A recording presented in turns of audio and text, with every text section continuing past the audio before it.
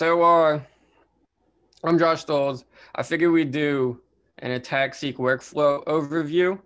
The first half here, I put in a PowerPoint because I realized just in terms of the CPU runtime, no matter how small I made the objects, um, it wasn't realistic to get this within a talk.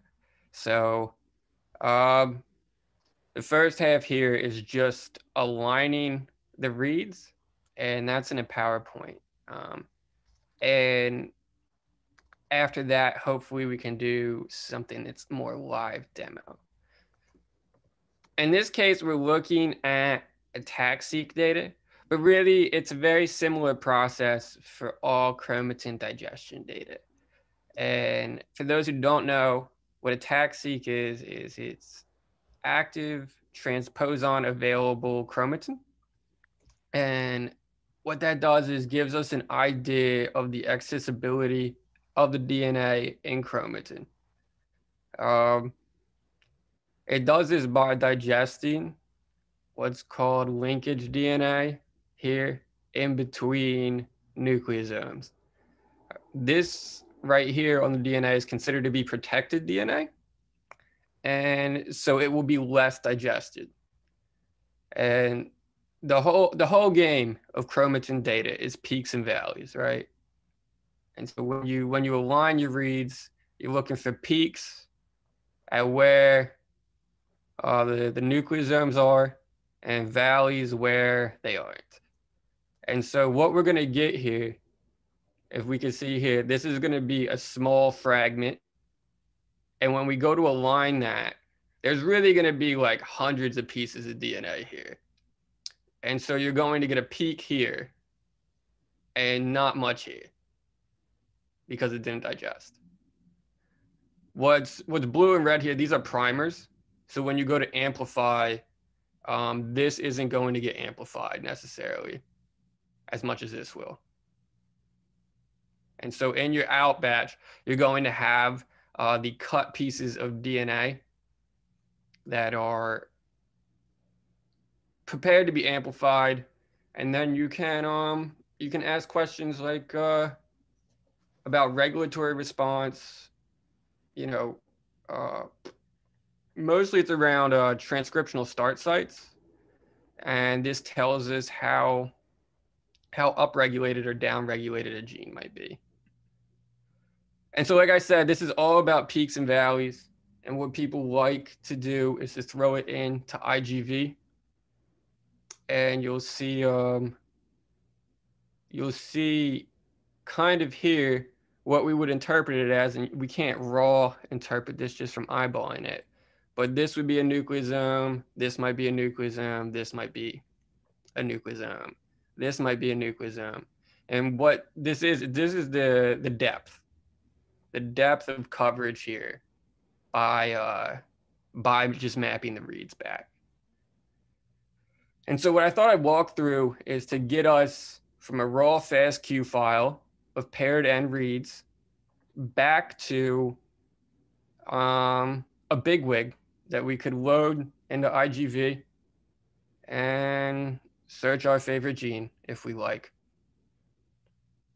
And that should tell us, that could give us a better overview of chromatin data.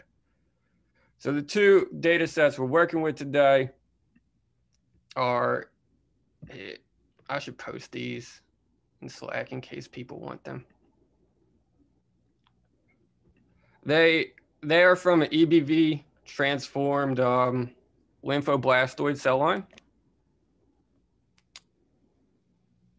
Let me stop share for a second so I can get the slide. And they're ATAC-seq data.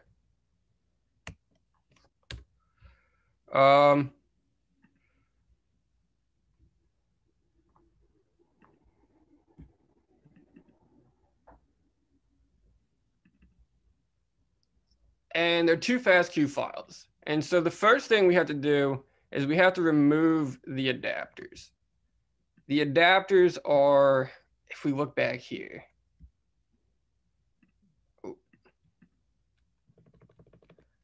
so we look back here, it's almost like a primer, right? when you map these back, you're going to get a read length, and that's an important part of your data. And so having these annealed on that add an extra 20 to your base pair length actually puts you at a position where you've skewed your data too long. So your first step in QC is to remove the adapters. Here I am using R SAM tools because I try to do everything in R.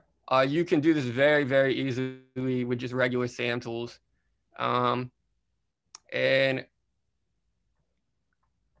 what we're doing is they're looking for a common, this function here, identify adapters, is just looking for a common, oh, dang. Is there a way you can have like a pencil?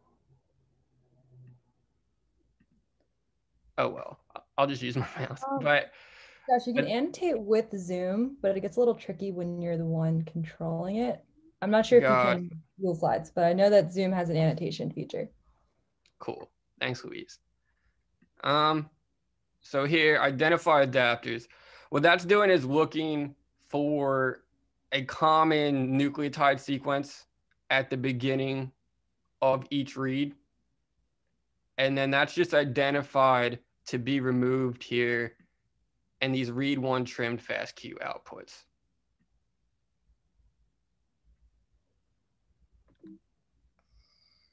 Oh, geez. Now I got to figure out how to clear.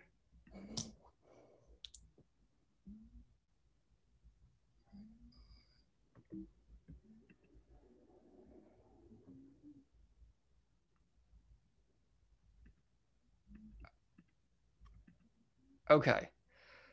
And then the next step is to align and sort your reads. And again, I did this in Bowtie. So this is our Bowtie in an R environment. You can run this very easily from the command line, and it'll probably be faster. But here you just need a reference panel. Oh my gosh! And Bowtie 2 build essentially is just going to take your two FASTQs and move them into a SAM file down here. This is building a reference or an index file for your reference. I'm sorry. Yeah, this is building an index file for your reference. And then down here, we have where we're building our SAM file. And again, I think this could be done faster at the command line, but it's kind of nice to keep your script intact. A key here is that with chromatin data, you always want to do dovetail. Is anybody familiar with what dovetail means? Okay, so if you have your paired ends, they can't do this. This is not dovetail. This is dovetail. So they can't overlap in terms of where they map to. That's usually a bad sign, but there's not really a reason we would expect that to happen in chromatin data. And so we just drop all of those that aren't separate. Okay, then it was running too slow, so I did the next two steps at the command line. I just took SAM tools and FixMate checks for any errors and stuff, and then just converts your SAM file to a BAM. And then I sorted it, and sorting takes forever. You can choose how many threads here and how much memory to assign to each thread. I would recommend more because this took like 3 or 4 hours. So we're back into an R environment here, and we're using subread. And we can check our mapping quality with prop mapped and p mapped here. And we could see that we got a pretty good mapping score of like 99%, 99.1. And so we can keep moving. And then with the same package here, our subread, we can use read G alignment pairs to subset our BAM for just chromosome 21. And we picked a couple columns here we want. So Q name, map Q, and I size. I size is the length of the read.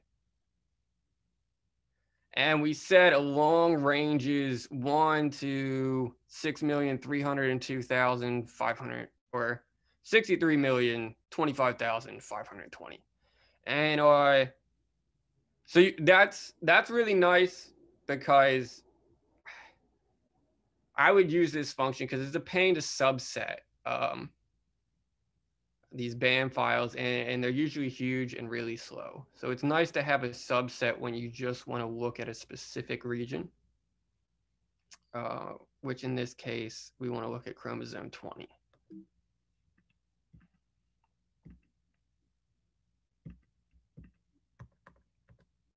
I'm stuck.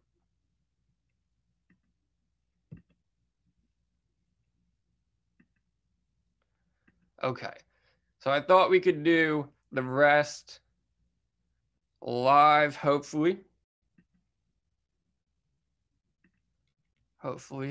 Give it a try. All right, so we've got our ATAC reads here. And what we're trying to do is get the read length off of these reads. And this is the important part of why you have to do it with paired end. You cannot do this with single end reads because you need the difference between the first and the last pair to tell you how long it is. And we'll talk about why length is so important in a second here. So this is getting the first read, but really what we're trying to do is just get the first column and get I size, which is, they call it insert size in this package, but it's really fragment size. It's really read length. And so you can see here, we have just a list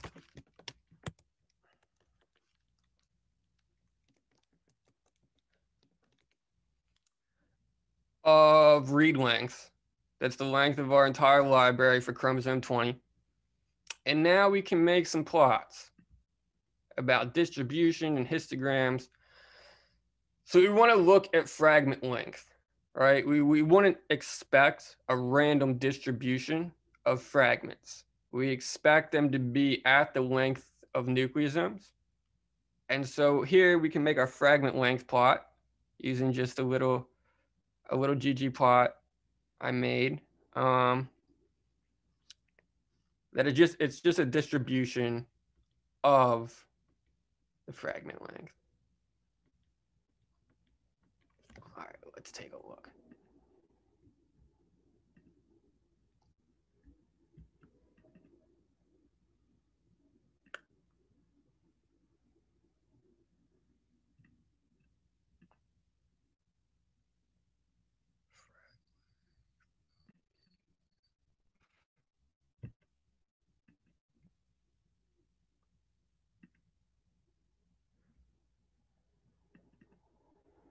Okay. How do I zoom out here?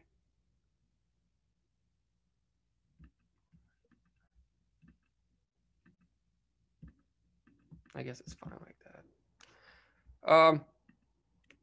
So what we see is that we have a spike. You can almost think of this like a histogram, right? So we have a spike here at about, I'd say 50. And then another spike at about 180.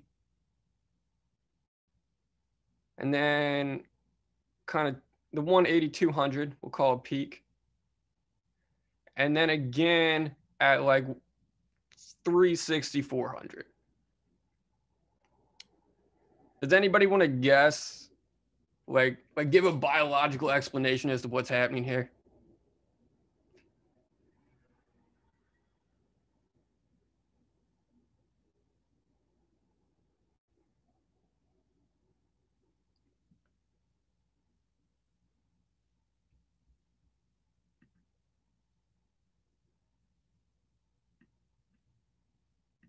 So if we go back to our first picture here, and we look, if we look at this first one, most of what is going to be cut is here and here. Or it could possibly cut all the way to here and here. The length of DNA on a nucleosome is 145 base pairs. And so we would expect a peak at a little longer than 145. And I think that's what we see. We see here we have a peak around 180. What do you think this second peak is? Anybody? Any guesses on the second peak? It's kind of go ahead. Is it like a chunk of 2? Like Yes, it's when one gets cut here, but instead it cuts the other one here instead of there. So when you do a digestion, especially if you don't digest it very long, you get chunks of 2 instead of 1. And if we widened our x-axis, we would actually see that there's probably a very blurry third one out here, reflecting a trinucleosome. I didn't have this in the figure, but this is a very important part of ATAC-seq, as this smaller first peak represents transcription factor binding. They don't really come in a specific size like a nucleosome does, but you can pretty well assume anything less than like 80 base pairs is representative of transcription factor binding. And we can confirm that more later. That's a pretty broad guess. But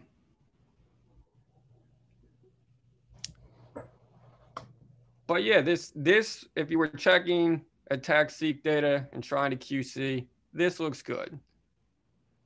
Typically, you'd want this curve to be more here, but as a whole, you're still getting the trend and pattern. And so what we can do is then we can take in our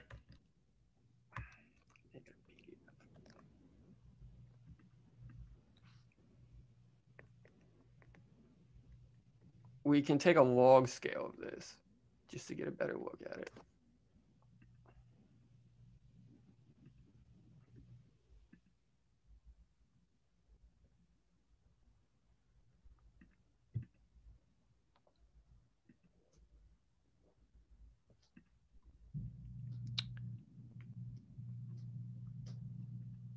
And so this here, this is counts now, on a log scale. And so you get a better idea of just kind of how our reads are distributed. Keep in mind, right, we trimmed these. So you're not gonna get as many reads near 0 because we've trimmed them. But as a whole, this is just showing the same graph as last time, but in log scale.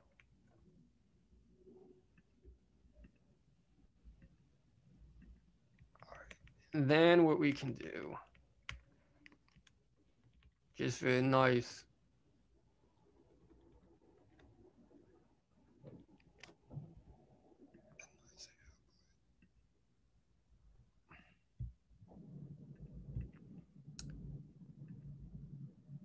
as you can add, I just added here kind of bins to kind of signify everything down here, transcription factor, mononucleosome, and a dinucleosome in this range. And these bins become important later because we're going to separate the BAM file by sizes.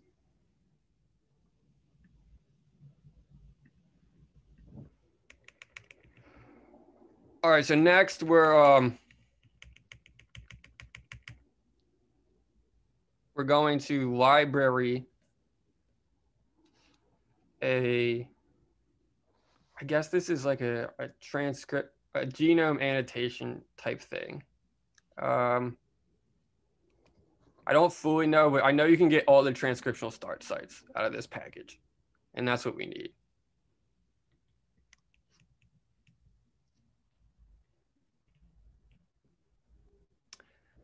This is a specific package, SOGGI, that specifically looks at like peak detection algorithms in nucleosome data. And so we'll run one of these. These take a really long time, and I have the rest loaded in the environment so we can just plot them.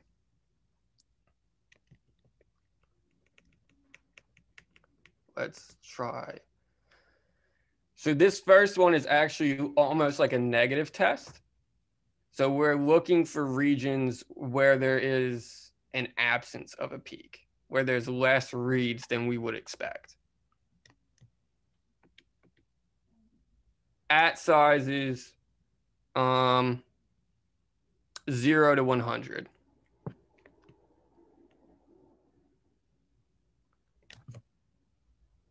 And so we're actually looking for transcription factor binding is effectively what we're doing. And that'll make more sense when I show you the graph.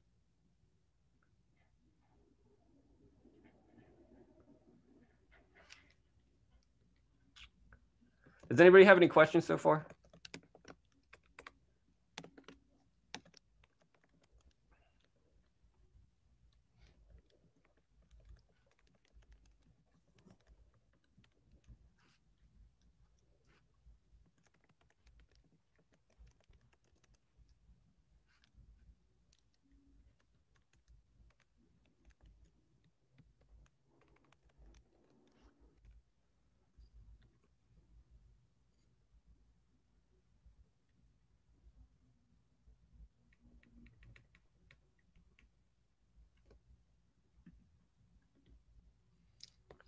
All right, I'm going to kill it. This takes like 10 minutes. Please give me a command line here. Don't kill me, man. But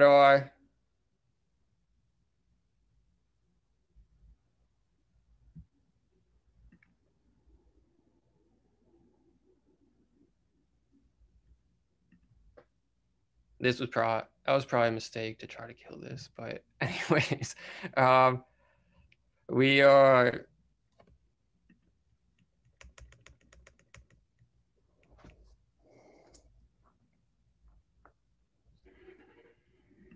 shoot.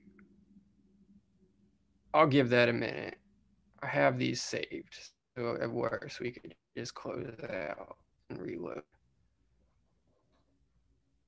But what the plot is going to show is basically they're going to align almost every promoter region and give you like a distribution of average reads in that range. I like this package because, I mean, this usually takes a very long time and is very hard to do, and it was easy to set up these graphs. It's not the most aesthetically pleasing. Like I've seen better visualization than what they give us.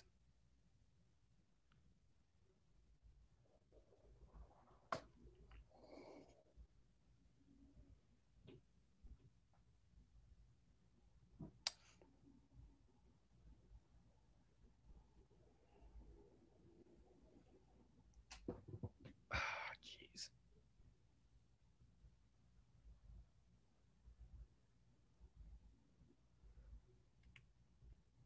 While that is waiting, I guess we could look at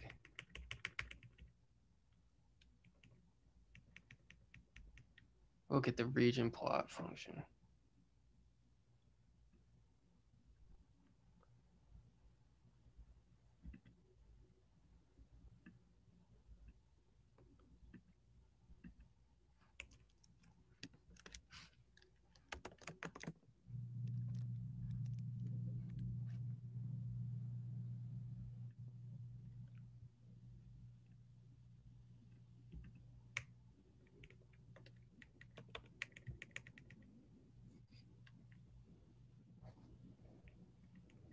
So you insert a BAM file, some test ranges. In our case, we have TSS as our test ranges, which is, if we look at TSS, oh geez, I guess we can't. But it's just the transcriptional start site. So it's like a start and stop of every transcriptional start site. And then our sample name. What else do we have here? Style point. And really the key here is your window or your max fragment length. Because that's going to classify what you're actually looking at, right? Are you looking at mononucleosomes, dinucleosomes?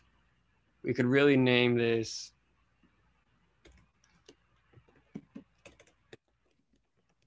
transcription factor.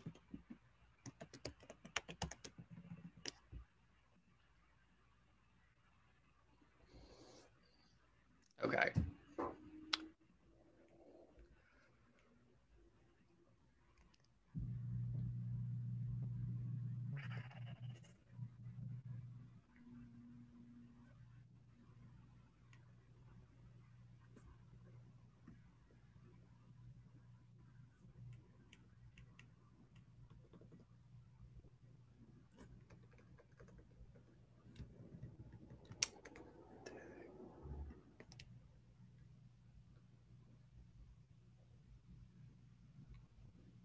All right, this isn't working at the second. I can pull up where I got the pictures from, and maybe we could see them. So you know what I'm talking about.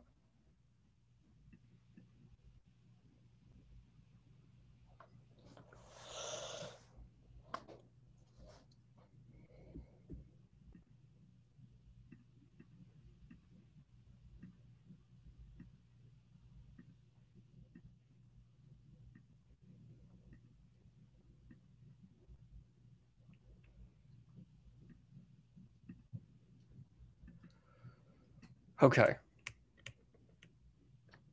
So this is, I'll link this as well. This is kind of a workshop I based this workflow off of. But this is what it would have looked like. And if we could imagine here, this would be good to draw. So this would be like our promoter region, right? With a gene going this way. That's a bad arrow. But so what we can now kind of begin to assign biological meaning to is that these reads that are less than, oh, that's because I called the function wrong. That's why you have to plot it like this. But this shows us that the transcription factors or the reads of a certain size align to a certain functional region of the genome. And so now that's enough to begin to say, okay, these are probably transcription factors because they're only binding to the promoter here.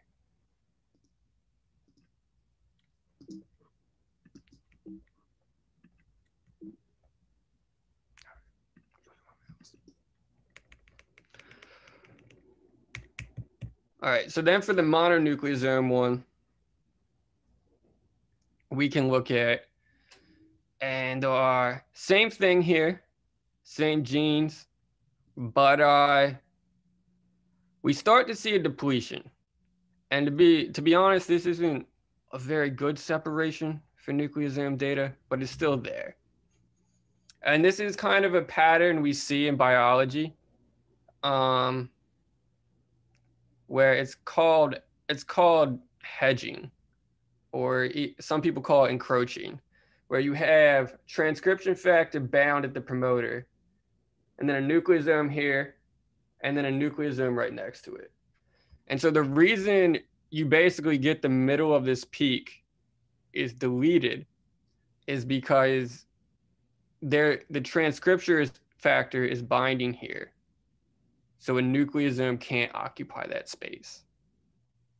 So you get a removal or a reduction at this point in the histogram or in the frequency plot at where you would think there might be more here. And even more so, this actually looks pretty good for the dinucleosome plot. We start to see kind of a divergence as well.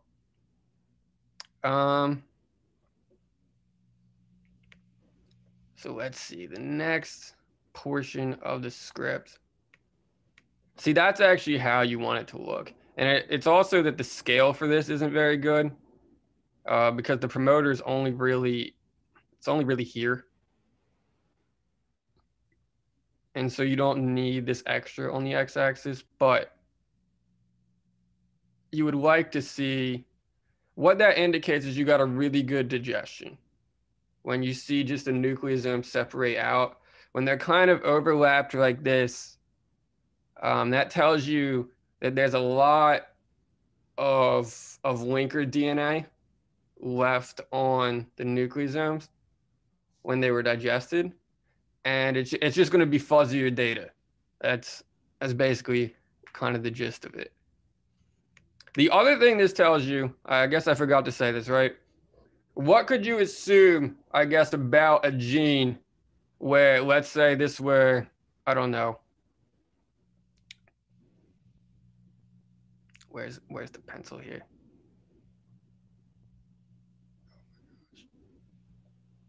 All right, let's just say this was BNF. What could you assume maybe about this gene given this graph?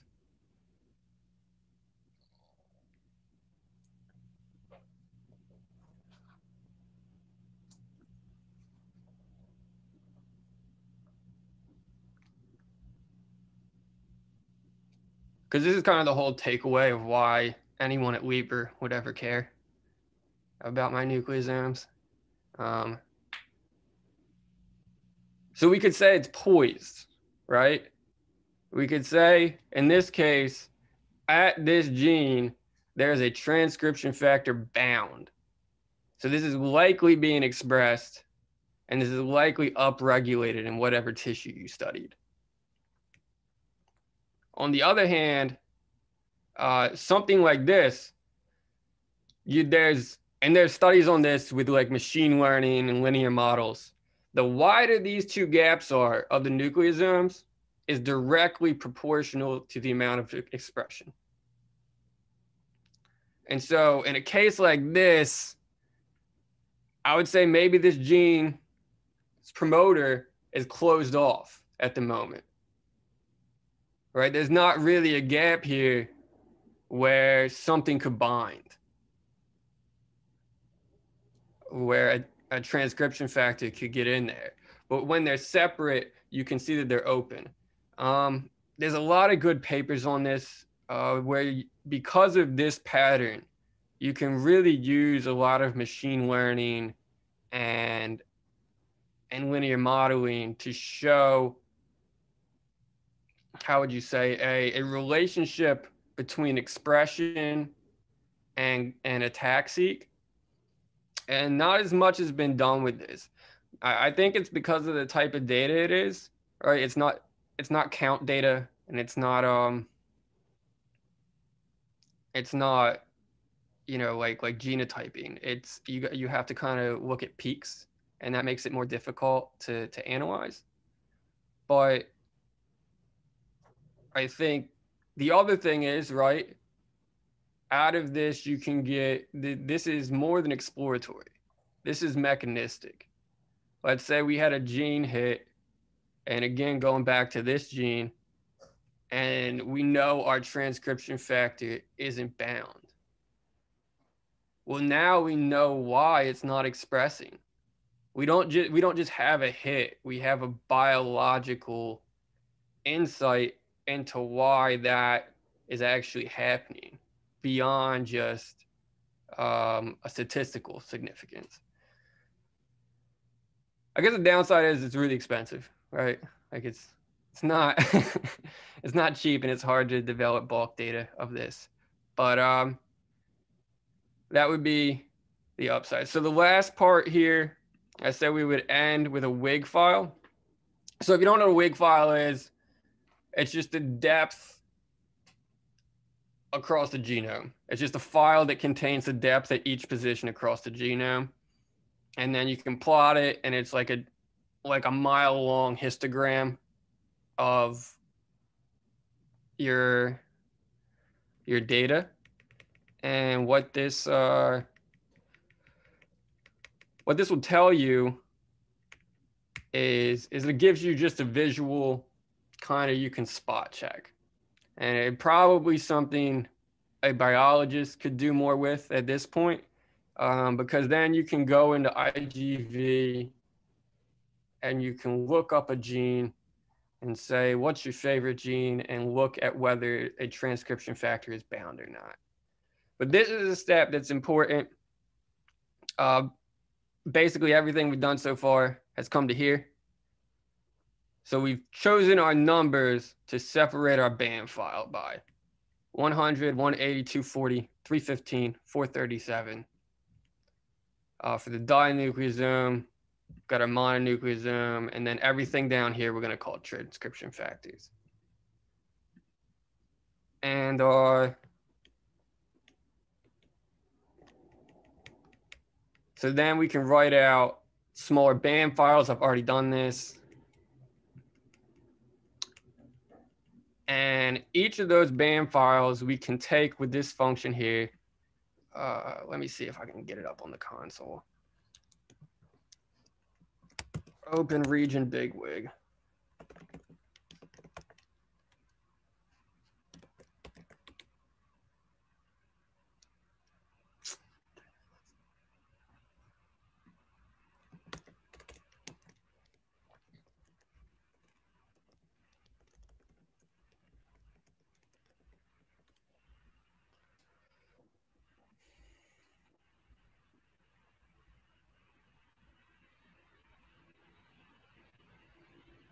Shoot. Oh, that's the name. Why didn't you guys yell at me? That's the name of the variable, man. I'm losing my mind. But anyways, we're just taking the coverage out of our band files and basically putting that into a big WIG file. And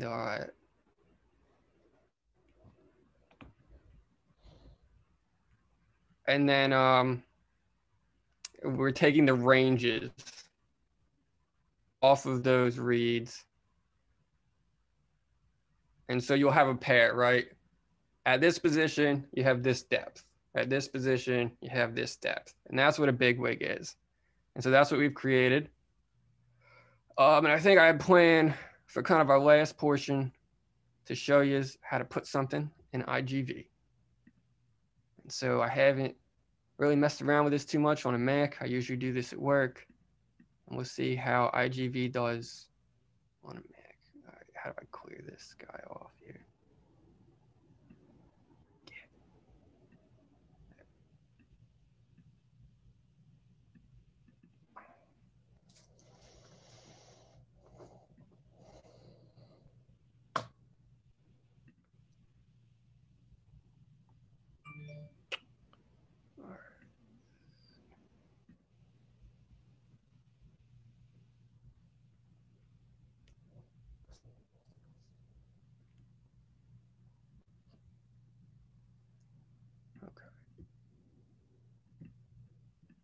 And we'll look at the open regions one, just as an example.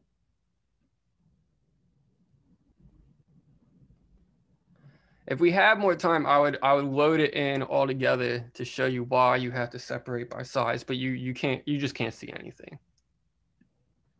It would just take forever to load.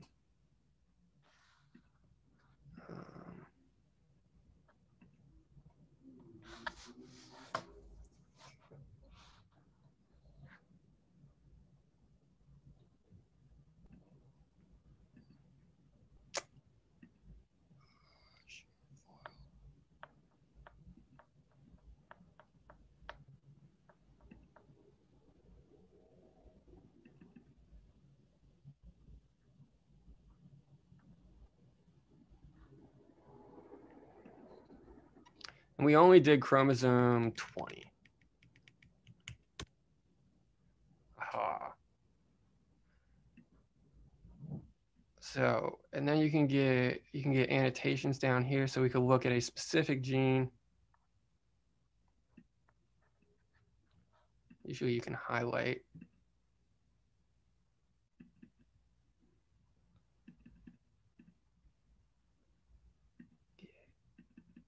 And we're zooming in on this gene specifically. And we can start to see